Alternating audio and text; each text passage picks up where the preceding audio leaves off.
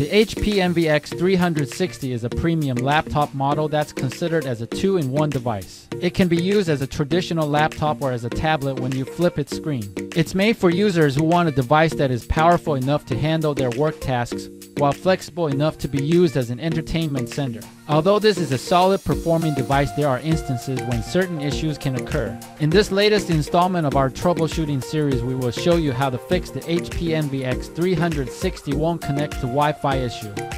Method 1. Run the network adapter troubleshooter tool. The first thing you should do in this case is to use the built-in tool of Windows 10 that can fix most of the common issues. Click the Start button. This can be found on the lower left side of the screen. Click Settings. This will open the Settings window. Click Update and Security. This is usually the last option found in the Settings window.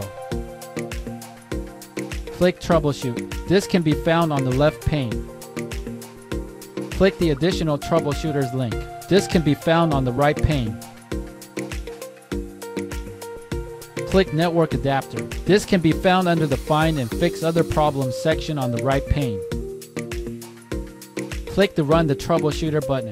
The computer will scan for any problems, then provide the recommended troubleshooting steps you will need to do.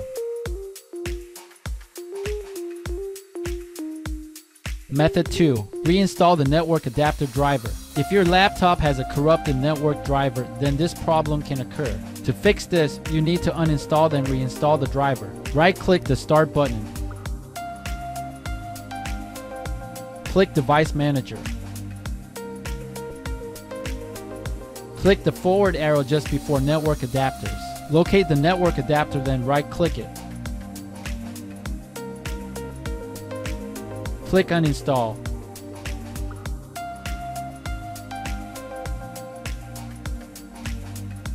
Right-click Network Adapters. Click Scan for hardware changes.